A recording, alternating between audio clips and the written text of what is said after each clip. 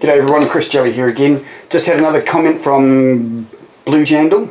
BlueJandal out there, signed up to YouTube, asked me a couple of questions. Now, his next comment was, New Zealand Coke prior to used Japanese imports and will continue to do the same post-Japanese imports. Mate, it didn't survive post-Japanese imports. We had a lower quality car that was here in New Zealand 25 years ago that was a higher price and in worse condition than anything that's almost on our roads now.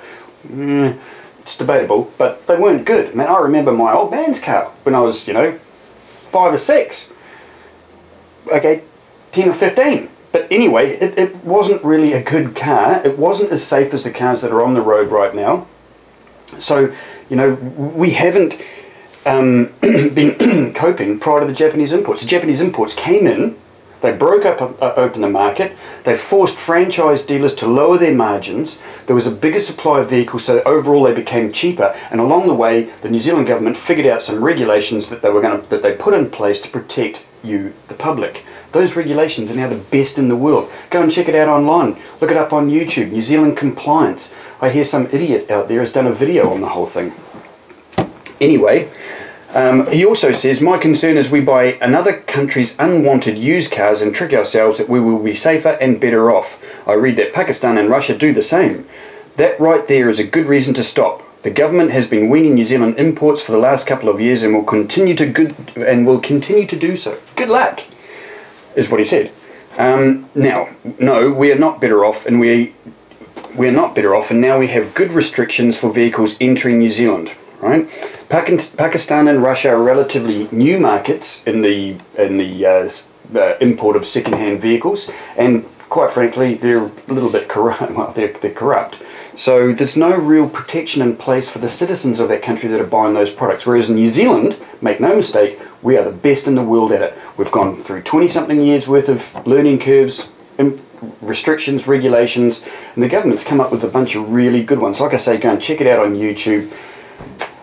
New Zealand compliance. It's informative, You'd be surprised what a car's got to go through to enter the country. Anyway, thank goodness New Zealand is not like they are. And just because other countries do something is not a good reason to say we should stop doing it. Russia and Pakistan do this, so we shouldn't do it. Not true at all, right? We take the best of the best that we can out of Japan. The best of the best that is available to us. And it's got to meet all of these restrictions, which mean non-damaged, non-rusty cars through licensed motor vehicle dealers who will stand behind their product, even though it's a second-hand vehicle and subject to any kind of engine conditions. It's within reason. Anyway, thanks very much for your comments. Don't forget to look at other people's comments. And in this breaking news, from other people's comments out there online, I've realised that I am not the be-all and end-all knowledgeable person on climate change and air quality and pollution. So I've jumped online and looked up a professor at the Adelaide University. His name is Ian Plimer. He is a professor of mining geology in the Mawson building of the University of Adelaide. He's also a professor of earth sciences at the University of Melbourne. And this guy's a little bit controversial because he's going against the grain and saying that there is no global warming. Right? It's not my opinion. Okay, let's get that straight. I didn't say this.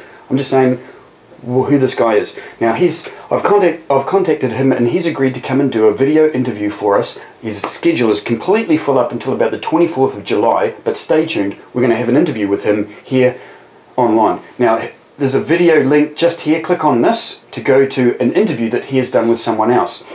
Feel free to start preparing any questions that you'd like to ask this gentleman.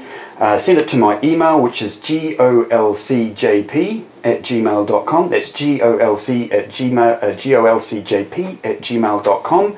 And let me know what kind of questions you'd like me to ask Ian. Now, like I said, he is a little bit controversial. What he says is there is no global warming.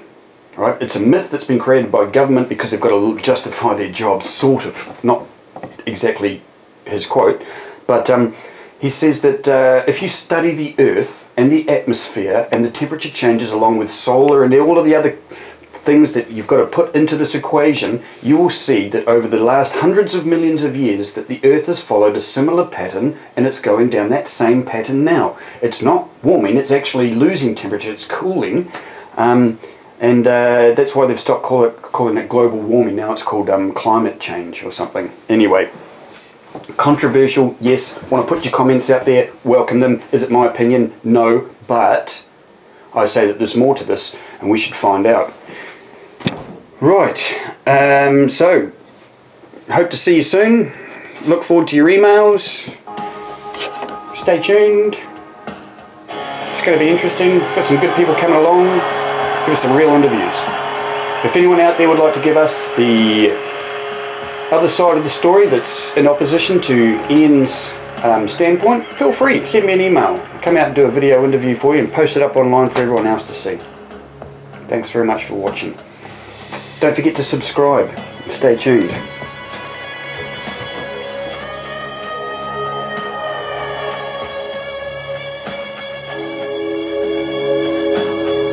Don't you just love this song?